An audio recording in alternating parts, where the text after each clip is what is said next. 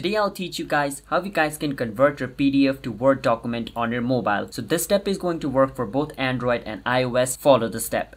First, you want to open up your browser, and on your browser you want to search for File Converter. Once you search for File Converter, scroll a bit down and you can see this option called freeconvert.com. You want to click on it. Once you do that, it's going to take you to its official website, freeconvert.com. Over here, click on Choose Files and click on the third option, Choose Files. Now from inside your files, you want to navigate toward the PDF.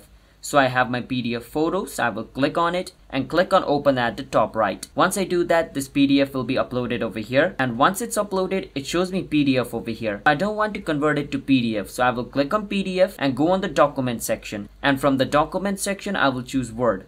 Now it shows Word over here, which means if I click on Convert, this PDF will be converted into Word. So that's how you guys can convert a PDF to Word on your mobile.